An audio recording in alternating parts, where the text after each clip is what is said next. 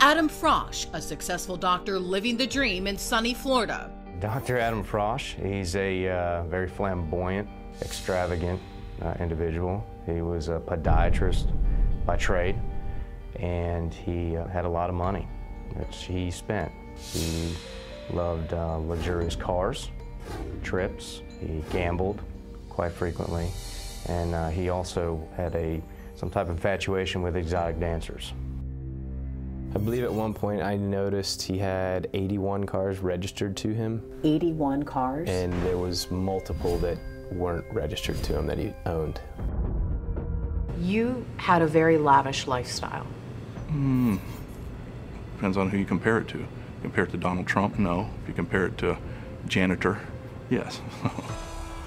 While separating from his second wife, Adam traveled to Paris and met Samira. According to her best friend Jackie Watson, Samira was a shooting star from Madagascar on the fast track to fame. She was a model. She was a model in Paris. She was on her way up. Before she became a mother, Samira always wanted to have a career as a singer. And she was a good singer, you know. I don't know if you saw the videos, but she was a really good singer. They do not do work. I succeed, then I... Where were you two married? We first got married in Las Vegas, and then we had a formal wedding in Madagascar about 6 months later. They had 2 little girls, and they settled into a swanky life into a gated Tallahassee neighborhood.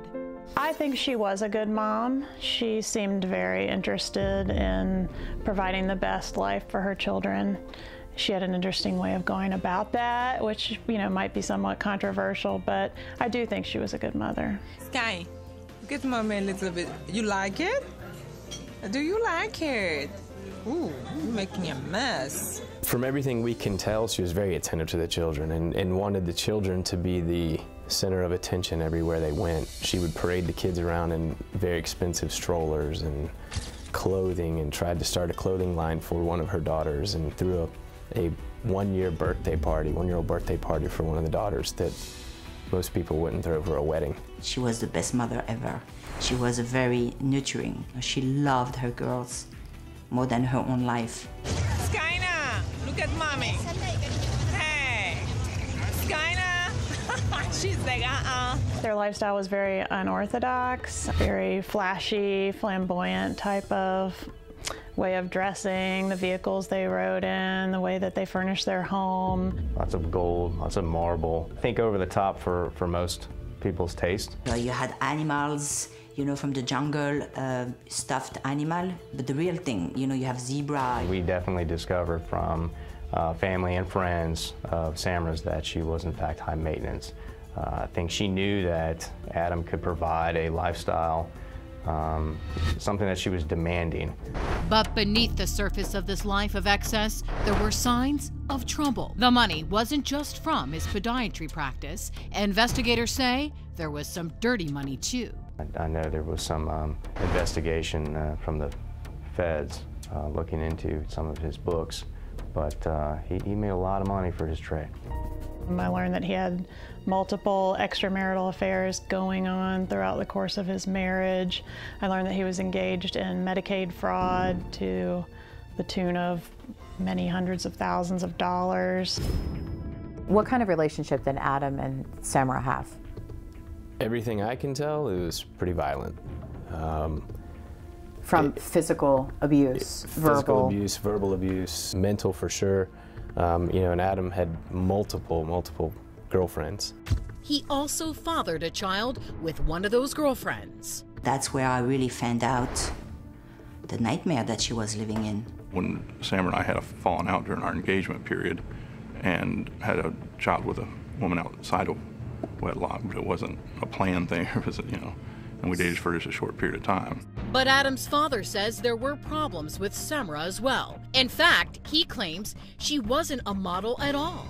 Later on, we found out that she wasn't really a model, that this was all fabricated. Adam kind of built it up with her. The reported episodes of violence escalated. He had a very short temper, and when his temper went south, it was pretty bad. He could be violent very quick.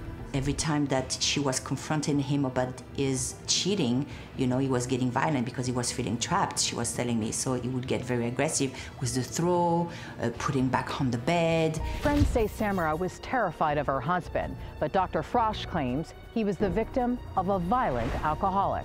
She would get sometimes in like a jealous rage or mood, even though I wasn't doing anything or flirting or anything, but she'd just get in these moods sometimes, especially if she was drinking. Were you physically violent to your wife? Never. No. Never? Never. Not one time? No. But you do admit there were fights in your household.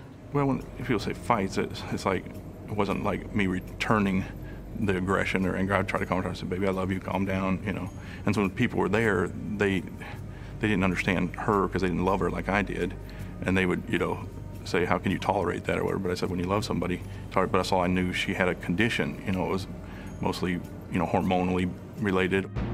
Adam claims he caught this argument on video while on family vacation. I don't want to, please. No, baby. Okay. No.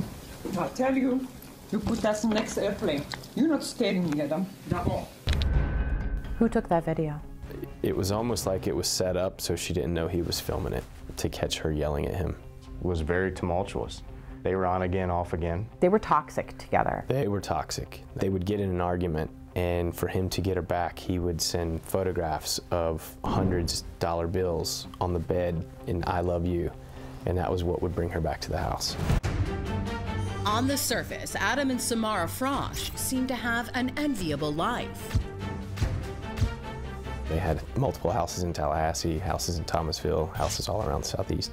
My first impression when I met Adam Frasch, I actually liked him. A lot of charisma, and he was taking care of, you know, his wife and the little girl. To me, they seemed the perfect couple.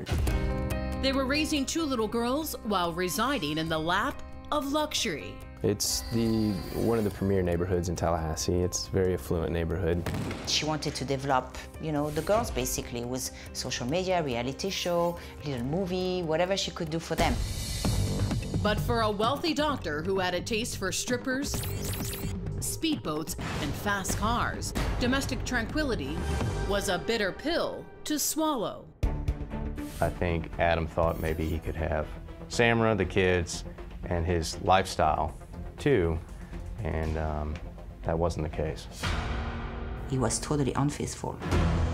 He had at least 3 affairs with 3 separate exotic dancers, 2 of whom worked at the same club. But Adam denies these allegations, sort of. Were you faithful to her? Yes, I mean, except for when she filed for divorce, I started dating, and I dated like 3 different women during that time. Samira, a native of Madagascar who spoke French, found herself with few options. I think Adam had the capability of holding some things over Samira in regards to monetary. She didn't have family in town. She had limited friends. She spoke limited English. She wasn't working. She was very much alone, you know, in this country, she and her kids, and she didn't understand the system. She didn't know how to get a lawyer, how to get custody. She was completely reliant on him. The mounting tension led to an altercation that finally got the attention of police. And then she got physical and started hitting me, but I knew not even put my hands up to protect myself. And she'd say I tried to, you know, hit her or something, so I just stayed there, and she almost choked me unconscious. He'd back away, he'd never do anything. He was mild-tempered like that. She had actually been arrested for domestic violence against Adam. The police were called, she was charged, but those charges were dropped. Yes. Why? That's a good question. He had the cops coming over, pretending that she hurted him physically, and then he took the kids. Such a nightmare. Adam was given temporary custody of the kids, an agonizing time for Samira. I know when he took the babies away from her, man, she cried, and I cried with her. It was horrible. That's why I don't understand how the cops were giving him the benefit of the doubt when she was the one who was getting hurt. While the couple continued their on-again, off-again ways, Samira began to get the upper hand. She would go into Adam's phone, you know, look up these contacts, And she was very bold, and she would just, you know, call them. So she was doing her own investigative work. Correct. Trying to figure out who these women were. Anything she could. The pages are kind of flipped. Samira ended up getting custody of the children and the marital estate and was starting to push back against Adam because of the multiple affairs that he had had. What was their relationship like in the days leading up to Samira's death? Back and forth. They would fight, Making up and breaking they up? would make up, and they would fight, and they would make up. It was progressively getting worse as far as the violence. She would confide in multiple friends of hers that Adam had threatened to kill her. Reports had suggested that she was in fear of her safety or in fear of you finding out and that you were going to snap on her. No, that was never the case. I never threatened her, ever. There's no history of that. Then, a major turning point. Samira receives an extortion offer from one of Adam's mistresses, who offers to sell her a sex tape starring the Good Doctor. And she said it was her husband having sex. And she said, it's so disgusting, Jackie. You're not gonna believe this. Were you able to verify that story or corroborate it in any way? One of the girlfriends during her interview said Samira approached her about $4,000 for a sex tape between the two. Then came the night of February 22nd. Samira had filed for divorce, and technically, she and Adam were separated, with Samira in sole possession of the kids and house. But Adam claims they were in a period of reconciliation. Especially around the time of her death. Were you together? Yes, we were together. 100%. 100%. No, he was not supposed to go to go to that house, but he was still coming night and day, hunting her. He was hunting her. The family spent the day out of town. That night, as seen on the surveillance video, Adam stopped at an auto garage where Samira picked up her Hummer, transferred the kids' car seats, and headed home. We can also see her returning to her gated community of Golden Eagle at approximately 11 p.m., followed by Adam in the black SUV. What time did you and Samira go to bed? After the babies went to bed, we went out in the living room, we were talking, and then we made love, and then went to bed approximately 1:30, somewhere around that range. And you had sex where? In the living room? Yes. So you leave the living room and both of you go up to the bedroom to sleep? Correct. Did both of you argue that night? No. Was there an explosive fight of any sort? No. The next morning, Adam can be seen leaving with both kids in tow. The next movement we can document is at 8 o'clock on the dot, he's pulling out of Golden Eagle. And then what else does he claim? That she wanted a break from the kids and that he was going to take the kids to either Miami or Panama City and that she was going to meet them there after a couple-day break. A lot of times I'd give her a mama's day off on the weekends to get her hair done, her nails done, go get her waxing done, all those things. Approximately 3 hours later, Gerald Gardner, the family handyman, can be seen entering through the gate along with his 13-year-old son. Minutes later, Gardner makes this horrifying call to 911. 911, what's the address of the Ma'am, can I get an officer out here in Golden Eagle? It's a lady laying in the pool, in her backyard in her pool. She dead. Okay. All right, she's laying in the pool? Yes, ma'am. See, I don't know what happened. I just got here to do some work before I talked to her yesterday. Are you with the patient now? Ma'am, I don't know. She got some kids. I don't know where the kids are. I don't know nothing. I just pulled up and I just walked back there in the pool area and she was laying in the pool. Okay. Is she awake? No, ma'am. She's dead. Is there any way you can jump in and get her? Well, ma'am, she been in there. I don't know how long. She completely gone. And I want y'all to come take pictures of it before I take her out. I've got somebody coming. I just wanted to make sure that, you know, we could try and get her help if we could, but you said she's completely gone? Yeah, she dead. She drowned. Somebody had to kill her. Samira's sandal is found wrapped around a hose. Did she trip and fall? Or was there something far more sinister to blame?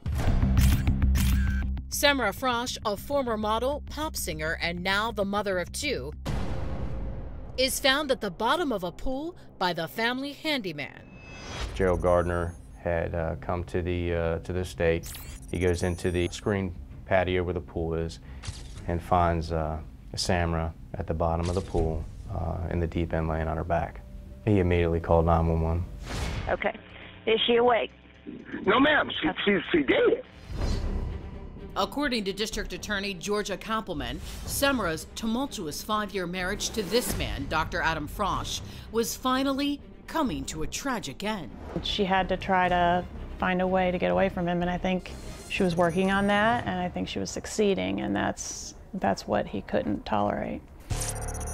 But Adam claims Samira was alive and well when he left his kids that morning. So you put both babies in the car and you leave? Right, and I kissed her goodbye and said, catch up with you later. And she said, okay, Investigator Jason Newland says that Adam and his girls are seen later that day on this bank security video where he withdrew $5 grand in cash. Do you know what he was planning to do with that money? No, I don't know, but I What do you suspect? believe he was preparing to run. Adam traveled to his beach home in Panama City, making several calls to Samira's phone. Hey, babe. Just wondering if you got up okay, and you said something about having Jay come over and help you with cleaning up and that. I know you wanted some time to yourself, but these babies are a lot of work. But we'll make it here and get things squared away in Panama City and tell me what you want to do. If you want to come over here, if you're on South Beach, if you just want to be by yourself, let me know. But I love you, and it's all going to work out, baby. I love you. Bye. He left several voicemails on Samira's phone. Honey, I'm worried about you. Wake up. Call me. Is your phone dead? What's going on? Just random voicemails throughout the day. Samira, please turn on your phone. I need to know where you're at, what you're going and doing, and how you're upset, so let me know what's going on. That afternoon, Adam received a disturbing call from a friend. He called Adam to say, hey, I just got word from a police buddy of mine that something's going on at your house and Samira's dead in your pool. He said that he'd heard through a friend of ours that Sam had drowned in the pool, and I broke down and was crying. They were to get their relationship back together just before this happened. He was really upset. According to Detective Anthony Giraldi, police immediately went looking for Dr. Frasch. We arrested him while he was coming out of his home in Panama City. Adam is taken to the station where he's grilled for several hours, and his story doesn't add up. For example, here's the exchange about the night before Samira was found dead. So did you follow her back home? Yeah, I followed her to Golden Eagle. Before y'all got there, did y'all stop at the gate? Yeah. Were you guys arguing then? Not really. Did you open the door to her car? I don't think so. I remember my dad was I asked her if she had my clicker or something. Well, I can tell you that on the video it shows you opening the door and her slamming it. Well, that might have, yeah. Cops also want to know where Adam got injured. How did you say you got the scratch? The baby was playing around. The 10-month-old. Right. So you try to make me believe that a 10-month-old has nails enough to make that type of scratch on your face? Yeah. So what happened when y'all get to the house? She started drinking champagne. How much do you think she had to drink? I would say close to a couple bottles of champagne. By herself? By herself. And kind of slurring her words. Was there any alcohol in Samira's body? 0 alcohol in her body. But Adam now says it could have been non-alcoholic champagne that made his wife slur her words. So you did see her drinking something. Right, and I told You're him not that. sure if there was alcohol in it or not. Correct, because it could have been the non-alcoholic ones. Another problem, Adam's hasty departure with the kids the next morning. She just wanted a break. If I could give her a break from the babies. I kind of just kept it in the middle of the night because I didn't want to bother her and wake her up. It was extremely unusual for him to take the children anywhere without Samira. It was extremely unusual for those girls to leave the house in their jammies. They were celebrity babies. They were dressed to the nines every single time they left the house. Then there was this curious remark about the crime scene, which Adam had supposedly not seen. What do you think happened? I don't know. I'm worried that she may have tripped on the water hose that was out there, or the poop or something, or trying to chase Bella around the pool. Frasch, I'm going to be honest with you. That's not what happened. Me and you both know she wasn't chasing the dog around the pool, tripped and fell in. I don't know what happened. The scene looked staged. Absolutely. I mean, she didn't die from an accident. The medical examiner was 100% on that. So why is there a hose with a flip-flop tucked under it? And then when he's interviewed by law enforcement, first thing out of his mouth is, gee, I sure hope she didn't trip over that hose in those cheap flip-flops and fall in the pool. She doesn't swim. She might have bumped her head. It's like, give me a break. In fact, Samira's friend Jackie says she was terrified of water. Samira did not know how to swim. And the reason why I know that is because we joke. I don't know how to swim either. When I was present, she never went around the pool.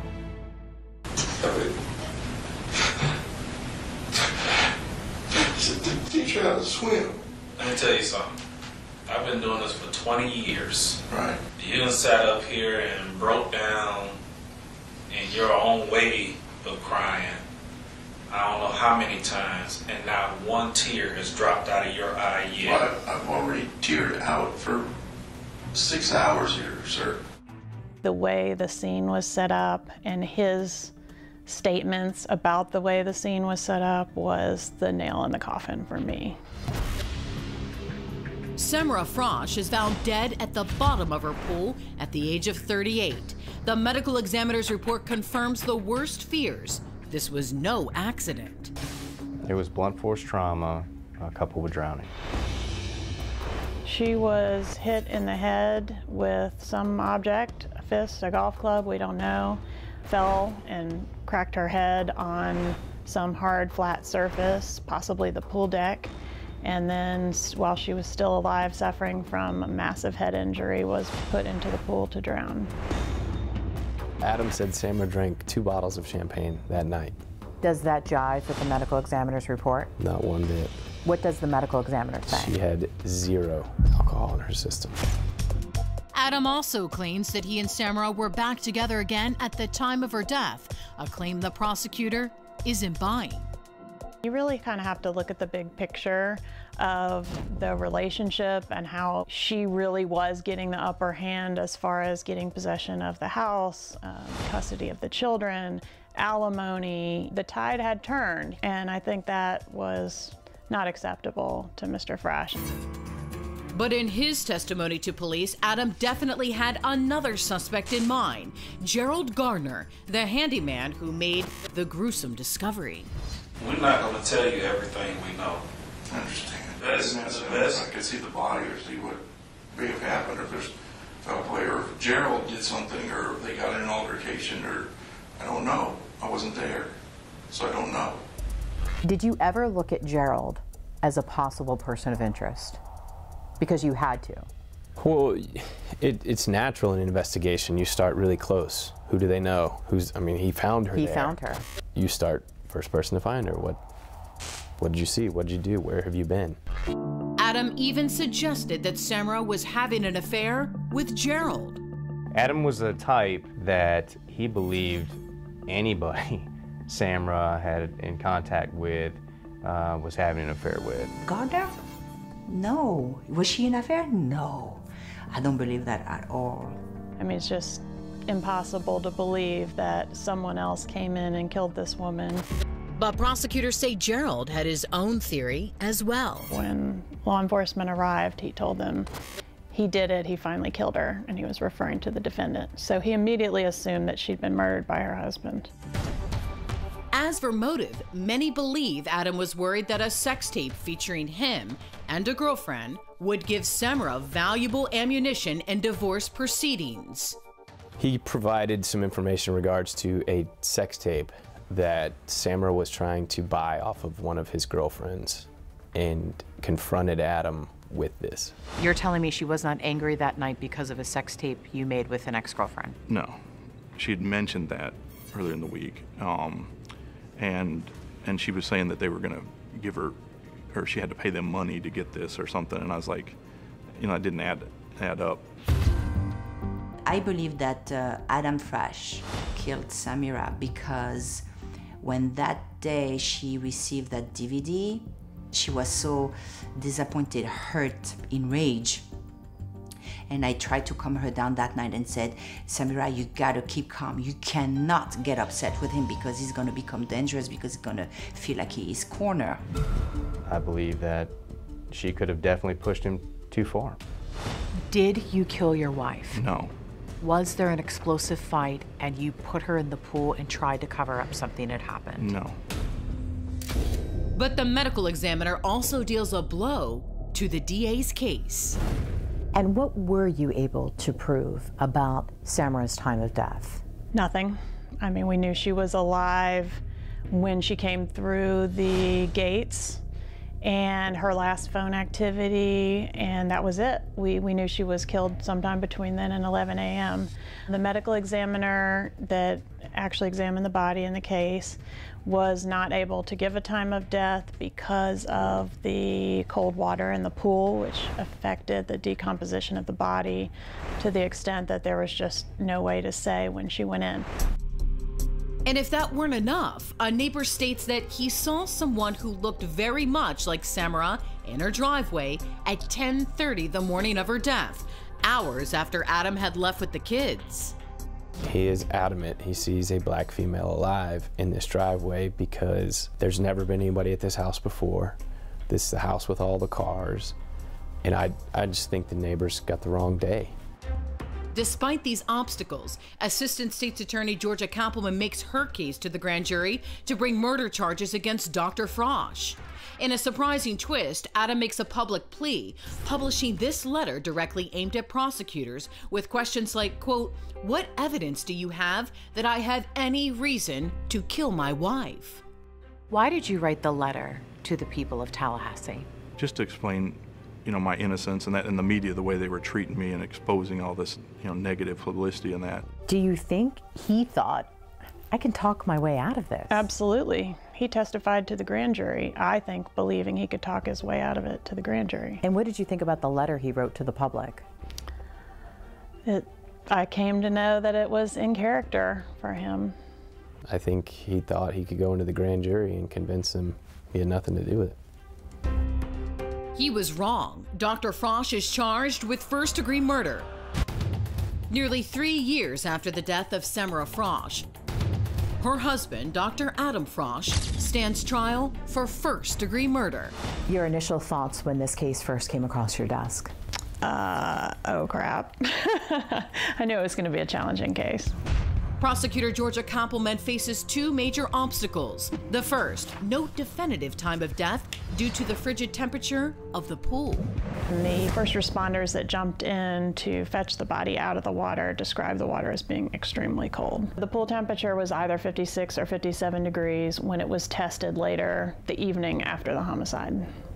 The defense attorney jumps all over it. The body is found at 11 a.m., some 3 hours after Dr. Frasch leaves his residence. The medical examiner is going to testify she found no evidence of wrinkling on either the feet or the fingers of the deceased. The second challenge, a witness who claims he saw Samira alive hours after Adam left the home.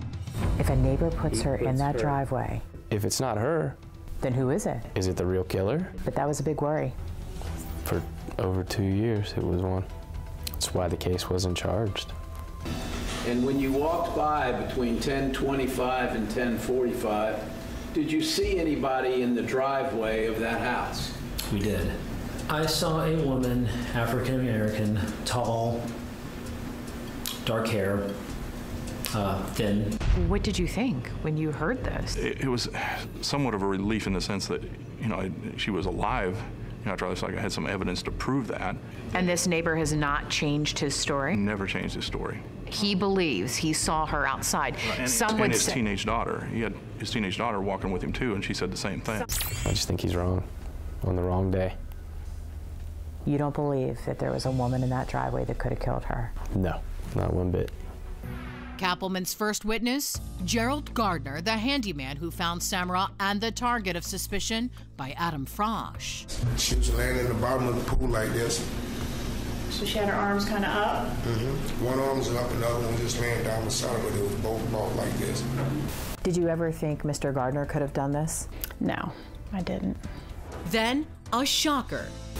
The prosecution calls a surprise witness, Dale Folsom. Folsom?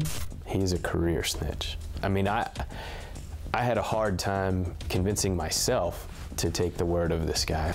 Mr. Folsom, do you know Adam Frasch? Yes, ma'am. How do you know Mr. Frasch? He was my cellmate for about six or 7 months or so in the county jail. The 40-time convicted felon and confessed drug addict since the age of 9, Folsom came with some serious baggage. In this case, I went and talked to Dale, and he's talking about things that I knew were accurate. Was this something he could have read in a newspaper? No, most of it wasn't. Very little of it was stuff he could have read in a newspaper. And they got into a physical fight? Yes, ma'am. And he said, what happened? He hit her in the head? For the club, golf club. And what happened after he hit her in the head with the golf club? She fell, and then he said he checked on her a little bit later and realized what had happened, and said he didn't mean to kill her. He was, upset when he told me, but he said he didn't mean to kill her. It just happened, and he got scared and ran. So threw her in the pool and then ran. Why did he throw her in the pool, if you know? I imagine he did it out of instinct, but probably to cover up the. I guess when you do commit a crime like that, you want to try to cover your tracks. So. In case you're wondering, Folsom received a break on his sentence for his cooperation. Did you confide in him? No. Did you ever talk to him about any specifics of your case? No. Folsom also claims Adam asked him to get the golf club out of his house once Folsom was out of jail. A big club like a driver, a big fat one. He said he would tell me which one. He didn't tell me exactly that day, but he said he would let me know. There was a bunch of them there, though. Did you ever talk to him about the golf club? No. Never. I just told him I was a golfer. I played golf. In fact, investigators did find a golf club in the house, and it even had Samira's DNA on it. But when the medical examiner takes the stand, the whole golf club story blows up in the prosecution's face. You looked at that golf club, and from looking at it, plus everything else that the autopsy disclosed to you, it's your opinion that the golf club did not cause those injuries. Is that correct? It doesn't appear that it did. Adam denies this, of course. In fact, he claims that police and prosecutors planted the club and tried to frame him. Let me explain the golf club thing. The golf club thing happened like a year and a half after Samira's death. This golf club mysteriously shows up in the house after my dad had put the house up for sale, cleared the whole thing out. Plus my dad, he's a golf nut and sports fanatic. So he would never have left a golf club in the house like that, just leaning up against a window. The investigators planted that golf club. I have proof of that. I wouldn't have been in there because I'm a golfer. If there'd have been a golf club in there, I'd have had it. The medical examiner says basically a golf club did not kill Samira. She didn't say that. She said she didn't think it was a golf club. She can't rule it out either, but she just felt like the head of the club would be so hard that it would split the skin and you would see bleeding, which we didn't have in this case. She believed the injuries were more consistent with a fist. I think they got in a fight over his girlfriends. I think it escalated quickly, and I think he knocked her out. And when she's not coming up from this fight, the last resort was to throw her in the pool, make it look like somebody else did it. Moves the hose around the pool, flip-flops underneath the hose. There's another flip-flop in the pool. It looks like it's a completely staged scene. And that's what made it a first-degree murder, when he made the decision to put her in the pool while she was still alive and make the scene look like an accident. So it's possible her life could have been saved? I believe so. After less than 2 hours of deliberation, the jury reaches its verdict. State of Florida versus Adam Frasch. We, the jury, find as follows. As to the indictment, the defendant is guilty of first-degree murder. So say we all, this 26th day of January 2017. The sentencing is just as swift as the verdict. Stand up, please, Mr. Frasch. I do adjudicate you guilty of first-degree murder, sentence you to life in prison. The outcome is long overdue. Justice for prosecutors. You put your heart into this. I did. Into fighting for Samira. I mean, she doesn't have any family here. You're essentially the person in her corner. Yep. Fighting for justice. And that's the way I felt in court. Like, there's nobody else here to speak up for her. Adam will spend the rest of his life behind these walls, yet he remains defiant in his claims of innocence. And I'll say this, every one of their witnesses they put on the stand lied, and I can prove it. They made untruthful statements.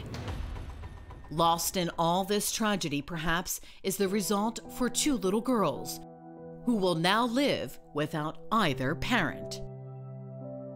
They've lost both. They have lost both, and that's terrible for them. I want the girls to know about the mother, that she was one of the most beautiful human beings, and she has class and love and compassion, and she loved them very, very much.